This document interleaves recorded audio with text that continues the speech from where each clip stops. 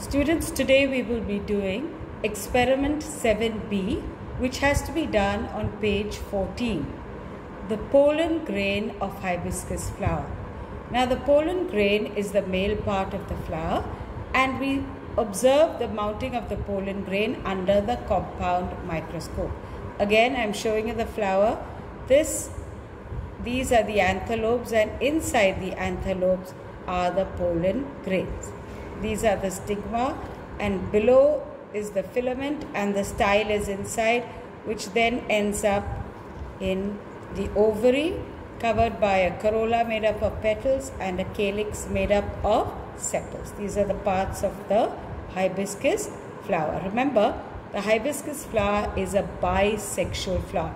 It has both the male and the female part in it. So it's called a bisexual flower. Now, what are the parts of a compound microscope? You've studied these. This is my compound microscope. It's the bigger microscope. The various parts are, this lens here is called the eyepiece. This lens here down is the objective. This here is the coarse adjustment knob. The smaller one is the fine adjustment knob. This is the stage, which has stage clips. This is the light device, which provides light so you can see the pollen grain clearly. So this is your compound microscope. We will be using the compound microscope to mount the pollen grains. We'll put the slide on the stage and observe the pollen grains. Okay, now I'm going to show you how to take the pollen grains on the slide. You can use either a needle, this is the needle, or you can use a forceps, okay, and dust the pollen grains from the anther by tapping. Dust them onto the slide. Tap, tap, tap, tap, tap, tap, tap. Can you see all these yellow little particles? They're all the pollen grains. So you can. Now what you have to do is, with the back of your needle, just press them a bit so that they get separated. Otherwise they all form one big lump of pollen grains. Press them a bit. Then take a drop of water. Put it on the pollen grains. Take your cover slip and very gently, this is the way to release your cover slip. Release the cover slip and let it fall over the pollen grains. Now you have to take your slide and mount it under the compound microscope. Now you can see I have put the slide on the stage of the compound microscope. I'll just go through the parts again. Eyepiece, this is called the nose. This is the objective, the lens near the object. This is the coarse adjustment knob, the fine adjustment knob, the stage with the clips, and this is the light source, okay? So I have put the slide with the pollen grains on the stage. Now I have to start observing how I need to focus this microscope.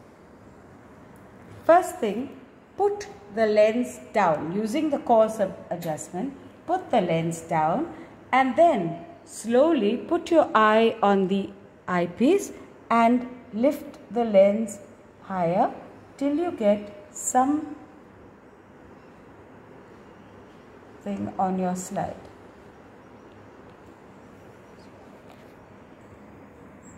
Now through the lens I'm trying to show you that there's a whole group of rounded pollen grains.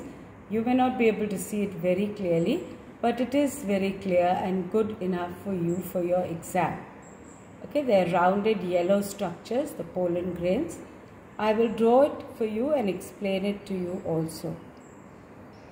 Now the pollen grain looks like this, a single pollen grain. It's rounded, it's yellow in color, and it has spines on it. The reason it has spines on it is because it can stick to the body of insects and get carried by the insects from one flower to the other for pollination. The outer covering of the pollen grain is called the exine, and these are the spines. Now all you have to draw is a simple diagram like this. But many children draw something like this, which is wrong. We don't want a diagram like this. Please do not draw this. This is totally wrong. All you have to do is draw a pollen grain with a few spines on it. This is absolutely fine. So, pollen grain is the male part of the flower. It has to be mounted under the compound microscope, and it is a long experiment. Whereas ovary is a short experiment. It has to be mounted under the dissecting microscope, and it is the female part of the flower. So there can be any number of spines, but the function of the spines is to be carried on the bodies of insects from one flower to another for pollination. Thank you, children.